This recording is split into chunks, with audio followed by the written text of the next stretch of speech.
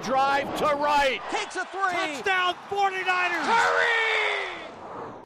Well, as you may have heard, the Giants are close to a deal with Korean infielder Jae-gyun Hwang. Now, they may have him on the roster come April. He'll get a shot in spring training to make the team. It's going to be interesting to follow the story of somebody coming from Korea after a decade, trying to crack the major leagues. He'd be the first for the Giants. He would provide some infield depth, third base and shortstop, a bat off the bench, which they need. But maybe the most interesting thing right now about Jae-gyun Hwang is that playing in Korean professional baseball, the KBO, he has perfected the art of the bat flip. If you've seen some of the videos, tremendous wrist strength. Just the thing goes 30 feet. In the KBO, they have elevated bat flips to an art form. I wouldn't be surprised if it's in the contract. You've got to have artistic bat flips in KBO. I also wouldn't be surprised if some players strained muscles flipping bats in the KBO.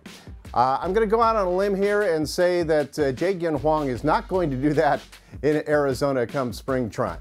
There are some do's or don'ts in Major League Baseball in the United States when it comes to bat flips, and he's going to get educated on that.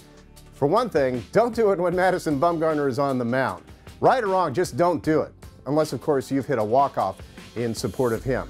There are some other do's and don'ts I wrote down that perhaps they can pass along to Jae-gyun Hwang. Don't bat flip when it's 0-0 in the first inning. Don't bat flip when you're up by 10 runs or you're down by 10 runs. For God's sakes, don't bat flip it into the crowd.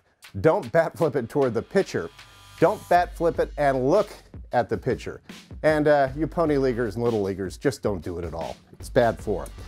It is possible to flip a bat and not disrespect your opponent.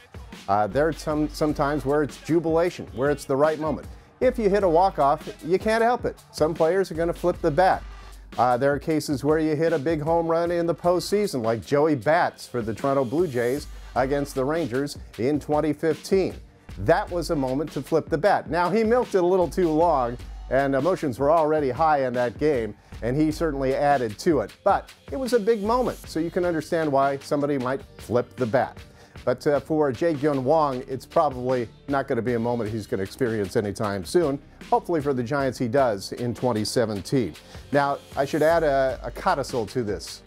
Dropping the bat is okay. For example, Brandon Belt, Game 2, NLDS, 2014, 18th inning against Washington on a cold night, hitting the go-ahead home run. Yeah, drop that bat. As a matter of fact, Brandon Belt was too tired to hold it up. So we'll add that into the mix. We have a lot of unwritten rules in baseball. These are some of them on bat flips. Well, I guess I wrote them down. If you have any other suggestions, by all means, tweet me at Woodson 680.